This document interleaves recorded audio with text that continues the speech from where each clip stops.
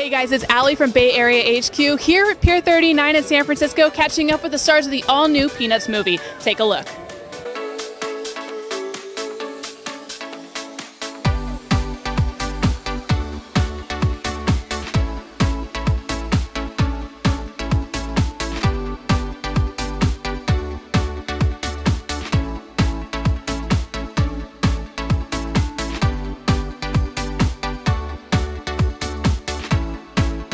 Really, it's the first Peanuts production in 35 years, so what was your guys' reaction? Can you show me what your reaction was when you found out that you guys got your roles? Well, when I got my role, I just came back from school, and I was getting out of the car, and my parents just told me, and I didn't really believe them, so I asked them, like, you're joking, right? And then they told me, and I, like, went screaming, running around the driveway. It was great. I loved it. Going to the park, so my dad told me, and I started running up the mountain, and I was just screaming, and it was really fun. Which Peanut character would you want as your bodyguard? I would do Snoopy, because I think he would take all the attention. I think Snoopy would just, just pose for the camera, and I think that would be really good. It would give you a good way to get away while he's distracted.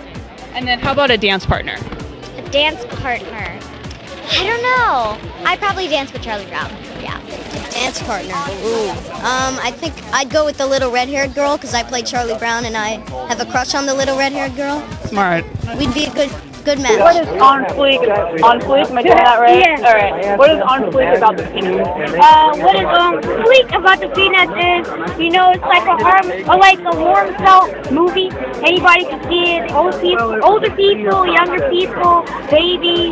Like it's just a whole generation of people that can see it. So if I was interviewing Lucy right now, give us something a little bossy that she might tell us, and don't hold back. You blockhead! How dare you ask that stupid question? All right. I'm excited and also a little excited at the same time. So